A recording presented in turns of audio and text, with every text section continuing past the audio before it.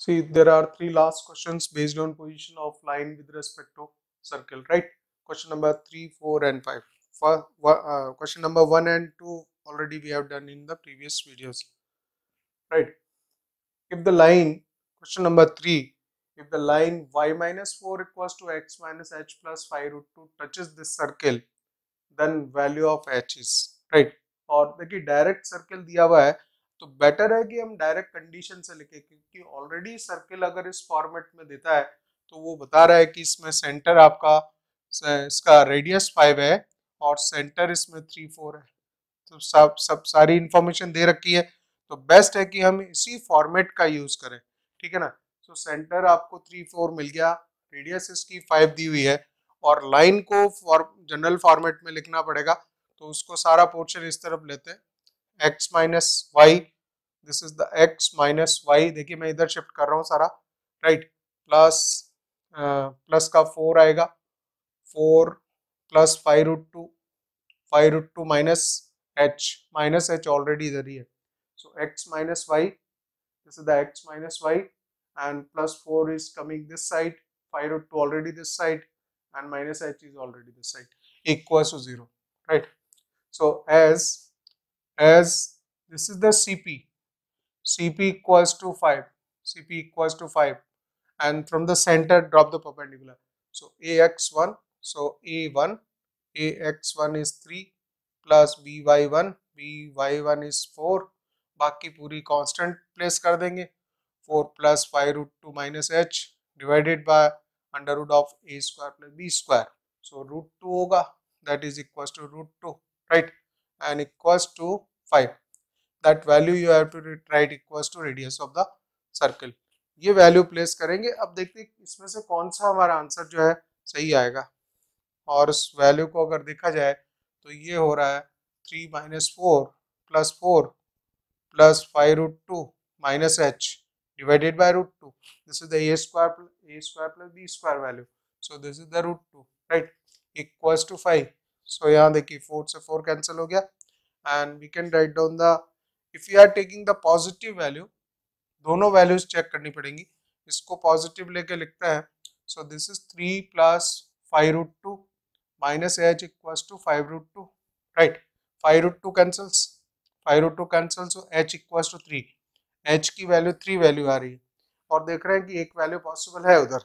अब negative value ले लेते हैं इसकी, यहाँ पे this value should be negative, so 3 plus 5 root 2, 3 plus 5 root 2 minus h equals to minus 5, you have, because modulus is there, you have to take the plus minus, तो second value negative ली है, और फिर आप देखिए यहाँ पे क्या मिलता है, this is 5 root 2, right, of negative. So at this time this value becomes the 10 root 2, 5 root 2, 5 root 2, 10 root 2 plus 6 equals to h, and this value is not available into the option. So the D option is perfect here. D option is right. इस तरह से भी check करते हैं, ठीक है। So you have to take the plus minus sign. इसके बाद आप देखिए नेक्स्ट क्वेश्चन दिया इसने,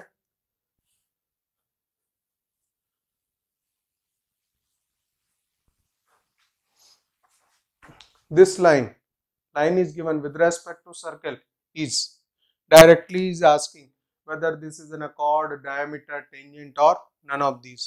तो हमें एक ही काम करना पड़ेगा, और वो भी बेस्ट मेथड ये है कि सर्कल में क्वेश्चन नंबर 4 की बात कर रहे हैं, राइट, अगर आप सेंटर से ही, सेंटर देखिए इसका मैं अब डायरेक्ट लिख रहा हूँ, this is 2 comma minus 3 centre है, ठीक है, और सेंटर से लाइन पे परपेंडिकुलर ड्रॉप करेंगे, हम कॉन्सेप्ट वो यूज करेंगे और वहीं से हमें सारी बातें मालूम चल जाएंगी। मान लीजिए वो कॉर्ड है तो that will be not equal to radius, so cord अगर है तो इस तरह का स्टेटस होगा, डेफिनेटली वो इस तरह से कट करेगी, तो ये कॉर्ड हमें मालूम चल जाएगा। Now if it is second diameter, centre से परपेंडिकुलर ड्रॉप करेंगे, so it will be equal to 0 length, that length will be equals to 0. And third point, if it is a tangent, then we can find out that that should be equals to radius. All the values are given, there is no unknown into the circle and tangent line, right? We can decide और fourth D option दिया हुआ है none. So you have to drop the perpendicular 3x plus 5y plus 9 equals to 0 और इसकी radius देख लें यहाँ पे कि रेडियस कितनी है। रेडियस सर्कल की जो है परपेंडिकुलर ड्रॉप करेंगे, राइट। तो you have to find out the perpendicular distance, वही निकालिए आप, उससे पता लग जाएगा। परपेंडिकुलर डिस्टेंस जैसे ही प्लेस करते हैं, this is 3 into 2 ax1 plus by1, y1 is -3, right, plus c 9 divided by under root of a square plus b square. So a square plus b square is 9 plus 25 और उसका mod लेंगे, देखेंगे distance कितनी आ रही है। This is 6 plus 6 minus 15 plus 9 divided by root of 34, ठीक है, but it is equals to 0. So Cp equals to 0. From the center, the dropped perpendicular is of length 0. It means it is a diameter. It means it is a diameter. वो तभी possible होता है कि अगर centre से हमने perpendicular डाला है and that length is coming equals to 0. This Cp is 0 means this particular it is the line is a diameter. That's why the perpendicular distance is going to be 0, right?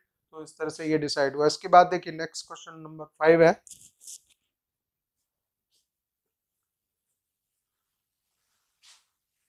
And this is going to be the last question in position of line with respect to circle case. देखिए question ये दिया है, if alpha beta is a point on the circle, right? Alpha beta this kind of point is on the circle whose center is on x-axis. The center of the circle lies on the x-axis, he says, and circle touches the line x plus y equal to 0. x plus y equal to 0 तो आप ये समझ लीजिए y equal to minus x line है, ठीक है, at the 2 minus 2 point. Then greatest value of alpha is, तो ये इसका डायग्राम बनाना पड़ेगा तब हमें स्टेटस मालूम चलेगा। देखिए इट्स अ क्वेश्चन नंबर 5, तो इसको आप इस तरह से बनाए। सर्कल गिवन है,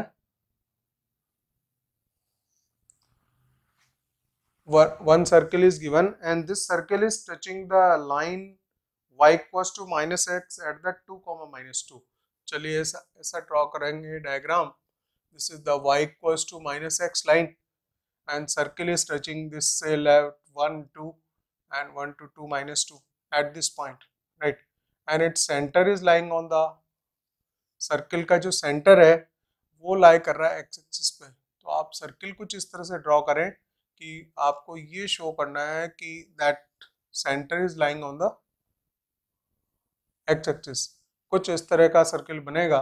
so therefore it is touching the this y equals to minus x line at the 2 minus 2 point given, right, और y इक्वल्स टू ये 45 डिग्री एंगल बनाने वाली लाइन होगी और सेंटर से जब परपेंडिकुलर ड्रॉप करेंगे that will be equals to, because this is 45 degree and this is 2 minus 2 coordinate, तो ये जो डिस्टेंस होगी ये 45 डिग्री एंगल है।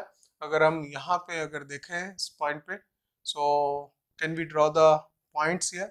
So this is the C, let's say this is the P point, this is the O point, right, and we have to find out the point if alpha comma beta type of point is a point on a circle whose center is on the x-axis. He is talking about the circle whose center is on the x-axis and circle touches the line this at the 2 comma minus 2. Then greatest value of alpha is, तो वो जो particular point होगा alpha वो किस position पे हो circle पे कि जिससे कि उसके जो वैल्यू है अल्फा की वो मैक्सिमम हो। अल्फा की वैल्यू मैक्सिमम होने के लिए इस पॉइंट को डेफिनेटली यहीं पे होना पड़ेगा। देखिए इसके अलावा ये पॉइंट कहीं पे भी हो अल्फा की वैल्यू ये कम करेगा, राइट। तो देखिए मोस्ट इम्पोर्टेंट पॉइंट ये है कि if alpha beta point lies on x-axis, then it gives maximum value to alpha confirm है, बिकॉज अगर ये पॉइंट सपोज यहाँ से थोड़ा भी इस तरफ मूव करता है तो उसकी जो अल्फा की वैल्यू है कम होती जाएगी, यहाँ कम होगी और कम हो जाएगी, इस तरह से it will take the less value. So alpha at this and will be the maximum. और ये जो अल्फा बीटा बोला है, बीटा तो डेफिनेटली जीरो हो गया, हमें पता है बीटा, लेकिन he is not asking about the beta, he is asking the point alpha, what is the maximum value of alpha, तो वही निकालनी है। अब देखिए एक काम करेंगे, if this is 2, this is 45 degree angle, this is also 45, so if 2 and this is minus 2, so this distance is 4, this under root of 4 plus 4, so this is 2 root 2, this distance is 2 root 2, and again see the point, if this is 45 degree angle, this is 90, this is again going to be 45 degree angle, so opposite sides will be equal. So we can say this side is also equals to 2 root 2, and if this is radius, then this is also going to be the 2 root 2. देखिए ये वाली length भी 2 root 2 होगी, because it is again radius. And moreover, if this length is 2 root 2, this is 2 root 2, what about this line? Actual में हमें ये इसका alpha, ये पॉइंट निकालना है, अल्फा की लेंथ निकालनी है, अल्फा मैक्सिमम वैल्यू निकालनी है, इसमें से ऑप्शन देखना है, ठीक है। So again come to this triangle, यहाँ पे 45 डिग्री एंगल है, 45 है, now see this is the 90 degree angle, so again we can find out this hypotenuse in triangle OPC, in triangle OPC, this OC length is equals to under root of this is 4 to 8 plus 8, no, this is 4 square of this length is 4 into 2, so 8 plus 8 16, so this is 16 4, this length is 4, confirm, this length is 4, OC is equals to 4 root of 16, that is 4. Now see, we have to find out the alpha value निकालनी, तो ये हो जाएगी total, therefore alpha maximum जो निकालना था, so that is equals to the, this is 4 plus this is 2 root 2, this is 2 root 2, this is the maximum value of alpha, right? तो इस तरह से देखिए डायग्राम बना के ट्रिग्नोमेट्री का यूज करके और उसको हमने पूरा वर्कआउट किया, तो वहां से मालूम पड़ रहा है कि ये जो अल्फा होगा, and before going to into anything you should understand that from the origin this point is the at the maximum distance पे भी होगा, और उसमें से जो अल्फा वैल्यू होगी दैट इज द मैक्सिमम, क्योंकि ये सर्कल है, सर्कल से इस तरफ जैसे ही पीछे जाएंगे तो कोई भी पॉइंट होगा सर्कल पे, so that will take the less value of the alpha. He says that this point is the alpha beta, but we know that it is only possible on the x-axis, which can have the maximum distance as well as the alpha maximum also. So वो चीज मैंने important में लिखा, और उसके बाद में हमने अल्फा निकाला इसमें से, ठीक है। उसके बाद में नेक्स्ट एप्लीकेशन देखते हैं क्या है।